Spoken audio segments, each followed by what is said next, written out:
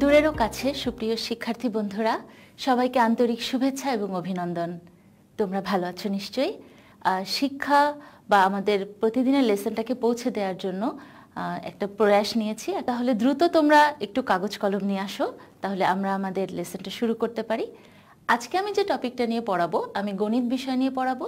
সেটা সপ্তম শ্রেণীর দ্বিতীয় অধ্যায়, অর্থাৎ সমানুপাত ও লাভ ক্ষতি নিয়ে করাবো। শুরু করি বন্ধুরা। ধরো তোমার বয়স 12 বছর আর তোমার বাবার বয়স 48 বছর। এখন যদি তোমাকে বলা হয় তোমার বাবা তোমার থেকে কত গুণ বড়, তুমি কিভাবে আসলে এটা বের করবে? খুব সহজে যদি আমরা একটু হিসাব করি, সেটা হচ্ছে তোমার বয়স 12 বছর, তোমার বাবার বয়স 48 বছর। তো আমরা একটু বোর্ডে যাই, দেখি যে আসলে খুব সহজে কি করে বের করা যায়। দেখো যে বাবার বয়স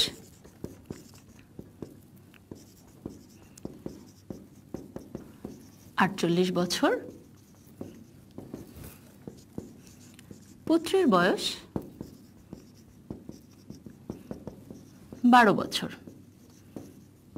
তোমার বাবা তোমার থেকে কত গুণ বড় সেটা যদি একটু হিসাব করি, সেটা হচ্ছে বাবার বয়স ভাগ পুত্রের বয়স।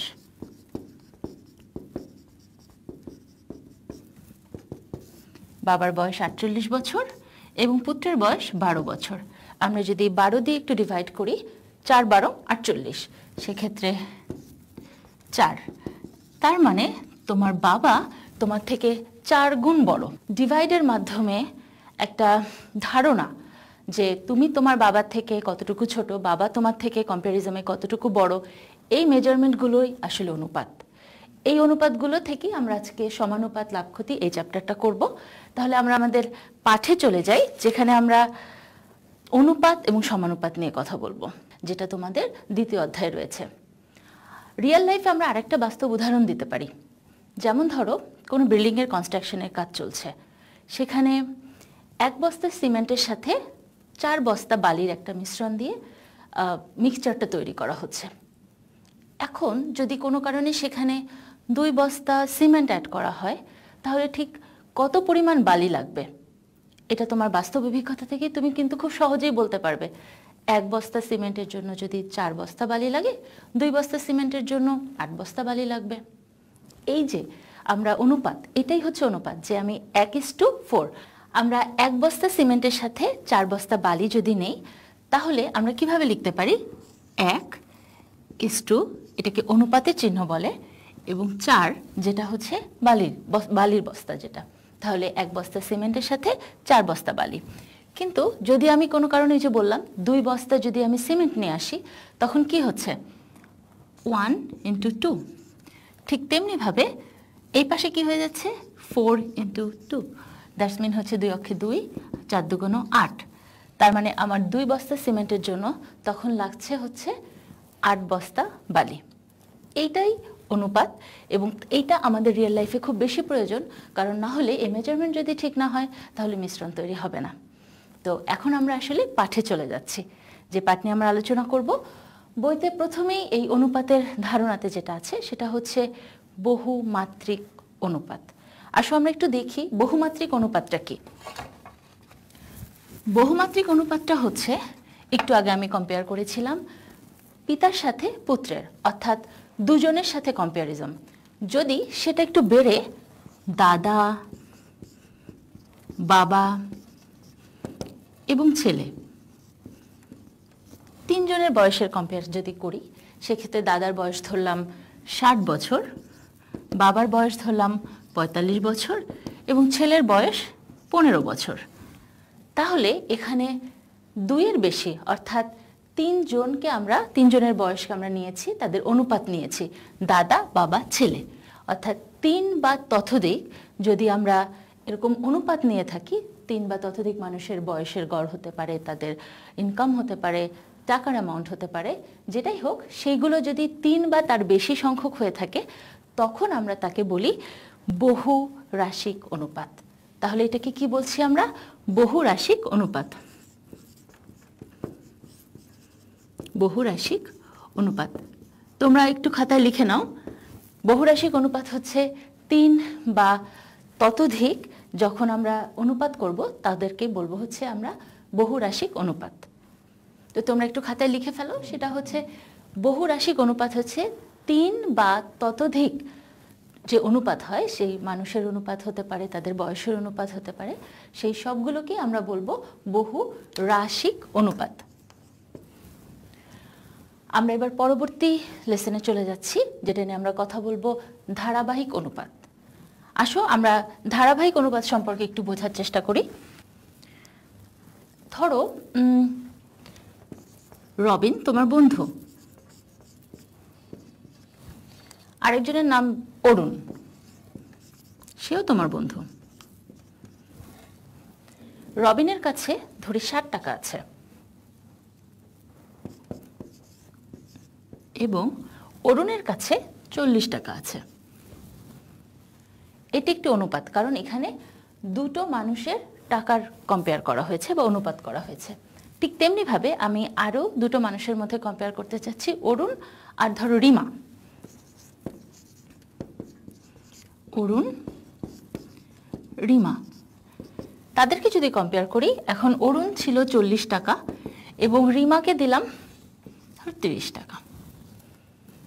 এখন এখানে দেখো আমার রাশি কটা আসলো, রবিন, অরুণ, অরুণ, রিমা, রাশি হলো 4টা, 60, 40, 40, 30। কিন্তু আসলে মানুষ কজন আছে? 3 জন। একটা সংখ্যা রিপিট হয়েছে, যেটা হচ্ছে অরুণ। এই যে অরুণের রিপিটেশন হলো, এটাকে তাহলে আমরা একবার লিখতে পারি। সেই একবার লেখার বিষয়টা কেমন হবে? যেমন ধরো রবিন অনুপাত অরুণ। আমরা যেহেতু অরুণের টাকাটা একই আছে, সুতরাং আমরা একবার ব্যবহার করব। এবং তারপর হচ্ছে রিমা, তখন তাদের টাকার অ্যামাউন্টটা কি হবে দেখো, 60, অরুণের কত, 40 এবং 30। তার মানে এই যে আমরা 4টা রাশি থেকে 3টা রাশিতে নিয়ে আসলাম এবং এটাকে বলছি আমরা পূর্ব রাশি। আমরা একটু লিখে রাখি, এটা হচ্ছে পূর্ব রাশি। একটা অনুপাতের দুটি রাশির মধ্যে এটাকে বলবো পূর্ব রাশি এবং এটাকে বলবো আমরা উত্তর রাশি।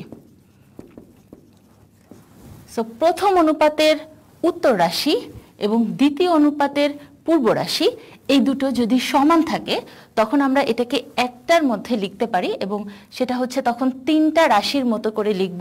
এবং তখন এই 3টা রাশির যে অ্যামাউন্ট থাকবে, এখানে 60, 40, 30 এইভাবে যে লিখেছি, এইটাকে বলবো হচ্ছে আমরা ধারাবাহিক অনুপাত। অর্থাৎ 4টি রাশি থেকে এটাকে 3টা রাশিতে নিয়ে আসাই হচ্ছে ধারাবাহিক অনুপাত। তাহলে এটাকে কি বলছি আমরা? এটাকে বলছি হচ্ছে ধারাবাহিক অনুপাত। তোমরা খাতায় একটু উদাহরণটা লিখে রাখলেই তোমরা আসলে বুঝতে পারবা যে কোনটাকে ধারাবাহিক অনুপাত বলছে।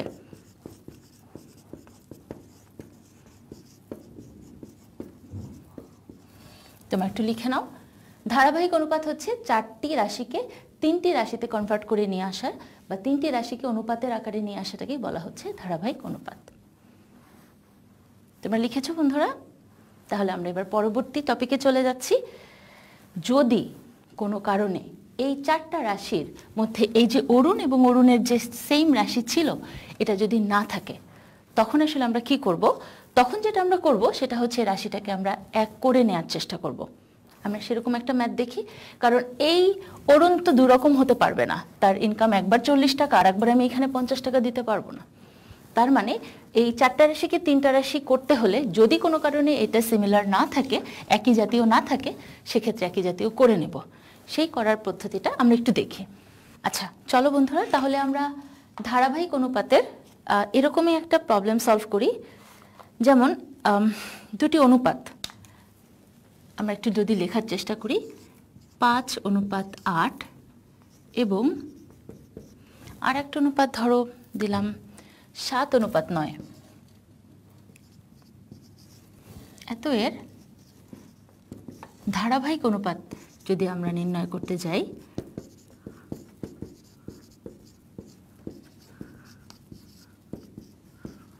অনুপাত নির্ণয়, এটা যদি আমরা নির্ণয় করতে যাই, দেখো এটা হচ্ছে প্রথম অনুপাত, এটা হচ্ছে দ্বিতীয় অনুপাত। প্রথম অনুপাতের ক্ষেত্রে আমরা একটু লিখি, সেটা হচ্ছে প্রথম অনুপাত, এটা কিন্তু এক নেই, দেখো প্রথম অনুপাত 5:8, দ্বিতীয় অনুপাত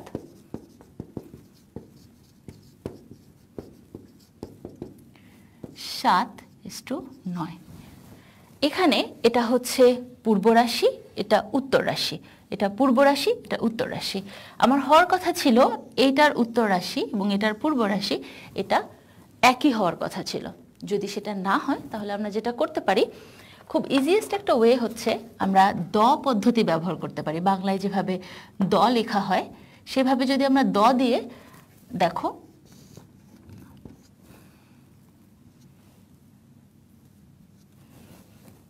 আমরা খুব সহজে এটা করতে পারি। অর্থাৎ দ্বিতীয় রাশির দ্বিতীয় অনুপাতের পূর্ব রাশির সাথে আমরা প্রথম অনুপাতের উভয় রাশিকে গুণ করব। ঠিক তেমনি ভাবে আবার দ্বিতীয় রাশির উভয় রাশিকেই, দ্বিতীয় অনুপাতের উভয় রাশিকে প্রথম অনুপাতের উত্তর রাশি দিয়ে গুণ করব। কথাটা একটু জটিল হয়ে গেল, আমরা একটু দেখি। এখানে দেখব খুব সহজে এটা হয়ে যাচ্ছে। অর্থাৎ আমি যদি দ ব্যবহার করি, দেখো 5-এর সাথে 7কে গুণ করতে হবে। খুব ইজিয়েস্ট হয়েছে 5 × 7। আবার যদি আসি 7 এবং 8, এটাকে যদি আমরা গুণ করি 7 × 8। ঠিক তেমনি ভাবে আবার এই 7 এবং 8 আরেকবার 7 × 8, আবার দেখি 8 × 9। শিক্ষার্থী বন্ধুরা, তোমরা আবার একটু লক্ষ্য করো, দ যেদিক ইন্ডিকেট করা আছে আমরা সেই দিকেই গুণগুলো করেছি। 5-এর সাথে 7 গুণ করেছি, আবার 7-এর সাথে 8 গুণ করেছি, আবার আমি 7-এর সাথে 8 গুণ করেছি এবং 8-এর সাথে 9 গুণ করেছি। তাতে আসলে আমি কি পাচ্ছি? 5-7 35 এবং 7-8 56। ঠিক তেমনি ভাবে আমি যদি এখানে দেখি, এখানে কি পাচ্ছি? 7-8 56 এবং 8-9 72। অর্থাৎ আমি এই জায়গাটা যদি দেখি কি কি পাচ্ছি, আমি 35 56 এবং 72। দেখো তো আমরা এভাবে লিখতে পারি কিনা, যে 35 56 72। অর্থাৎ সেই যে ধারাবাহিক অনুপাত আমরা 4টা রাশি থেকে 3টা রাশিতে নিয়ে আসলাম এবং প্রত্যেক ক্ষেত্রে এই যে এইখানকার উত্তর রাশি এবং এই পূর্ব রাশি আমি সমান করে ফেললাম। এটা একটা পদ্ধতি যেভাবে আমি খুব সহজে করতে পারি ধারাবাহিক অনুপাতের। আমরা এই একই অঙ্কটি আরও একভাবে করতে পারি, সেটা যদি একটু দেখি। প্রথম অনুপাত, দ্বিতীয় অনুপাত,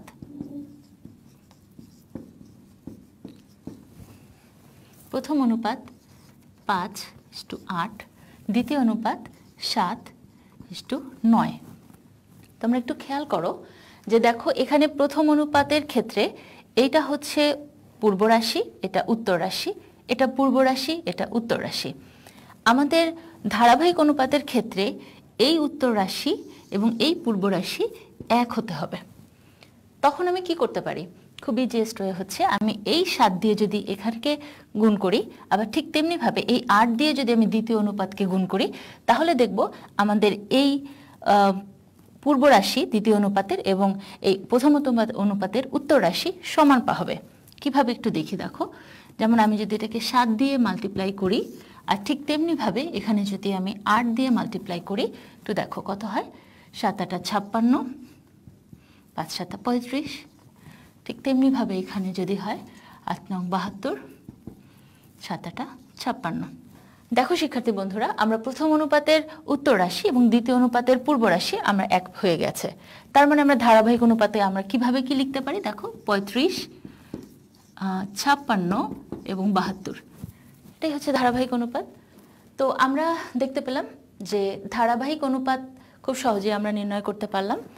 তো বাসায় বসে আমরা এই কাজগুলোই করব, যেটুকু এখন পর্যন্ত শিখিয়েছি সেটার মধ্যে আমরা একটু রিপিট করি যে আমরা কি কি আসলে এই অধ্যায় থেকে এখন পর্যন্ত শিখলাম।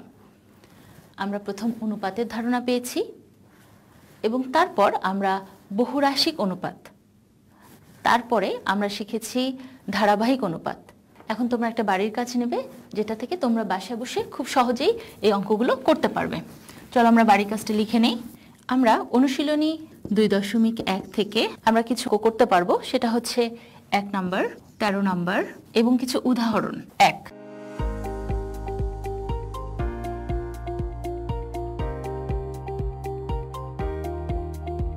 খুব অল্প কিছু বাড়ির কাজ দিয়েছি, এই বাড়ির কাজগুলো নিজেরা করবে এবং পরবর্তীতে স্কুল খুললে অবশ্যই শিক্ষককে তোমরা এটা দেখিয়ে নেবে।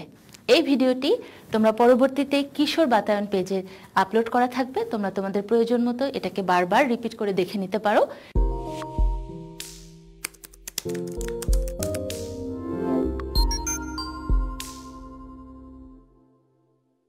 এবং এই পড়া সংক্রান্ত যদি তোমাদের কোনো কোশ্চেন থাকে তোমরা ওখানে খুব ইজিলি এটা করতে পারো এবং আমরা সবসময় প্রস্তুত আছি তোমাদের সেগুলোর উত্তর দেওয়ার জন্য।